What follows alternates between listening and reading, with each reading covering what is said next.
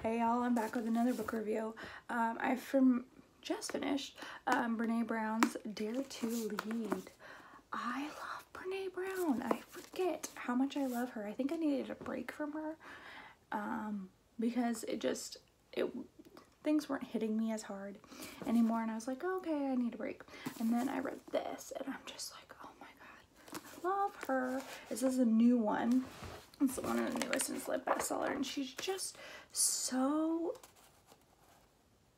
she's key about being vulnerable as a leader, but not sharing too much information, which I thought was super interesting because a lot of people do that. They like explode information on you to be vulnerable, but then they're not vulnerable. It's like you're not really seeing them. It definitely was such an inspiring read, and it took me a little bit longer because it takes a while for things to sink in sometimes, but like I still love all of her stories, and I know that she repeats a couple of them, but like they're still impactful, like the one about the marbles or in the jar and like each friend having marbles and stuff like that. But like she is such a good person for vulnerability and just being yourself and just being able to be a person. And like the other thing that I thought was key is that she has a few people that she's openly vulnerable with and says what she thinks, but those people are the people that she trusts the most. And it's like the marbles in the jar, like the people she trusts the most have the most amount of marbles, and you know that no matter what you say, you're gonna love them. My best friends are both that way. I love both of them because no matter what I say, at the end of the day, I know they still care about me, and I know that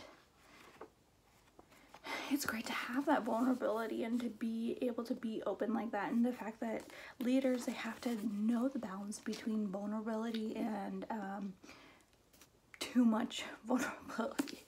Just being like, this is how it is, like being open but not being like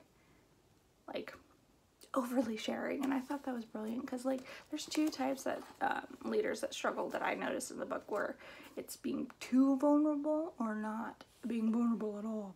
And so you have to like have an equal balance when you're a leader, and I just loved it. And I loved how she was super, when her team came to her, she was totally open to what they had to say, because like it had to do with time, and she's not good with time management or understanding when deadlines are due.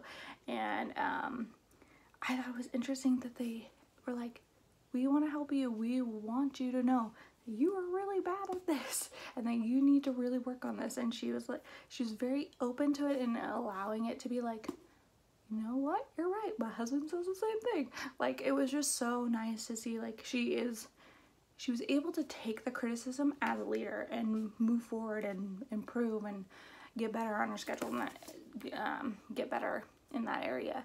And I just think that if you want to be inspired to lead people, this is like one of the best. I've read so many leadership books, they're like scattered throughout my library, and I think this is probably my favorite of all time.